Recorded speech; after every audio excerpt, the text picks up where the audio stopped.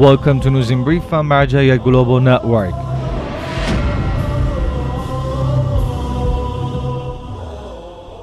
Scholars, academics and public groups of people meet Grand Ayatollah Shirazi. Large numbers of Islamic scholars, academics and the public groups of people from different parts of the world meet with the great Shia Islamic jurist Ayatollah Shirazi at his central office in the holy city of Qom in Iran. During these meetings, that are held in different turns, the guests of the Grand Ayatollah Shirazi presented reports of their religious and cultural activities to His Eminence.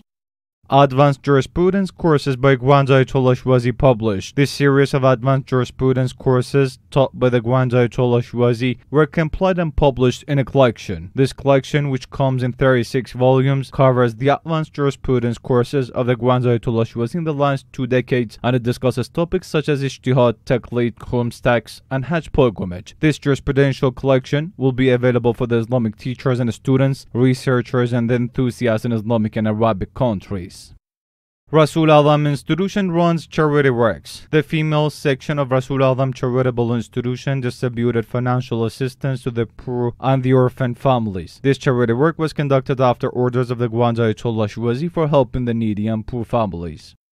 Shia converts in the U.S. prisons receive gifts. Imam Ali Center, a religious and cultural institution in Virginia State in the U.S., delivered many spiritual and educational gifts to prisoners who had converted to Shia Islam. Sheikh Bagher Nijat, a Shia religious activist, directed this program. I would like to thank everyone who helped us to get these prayer books and everything else to send to the prisoners. Thank you very much. May Allah help you. May Allah bless you. And every time that these prisoners are going to pray with these prayer rugs, you get the thawab for helping us to buy these things. Thank you very much. And may Allah bless you.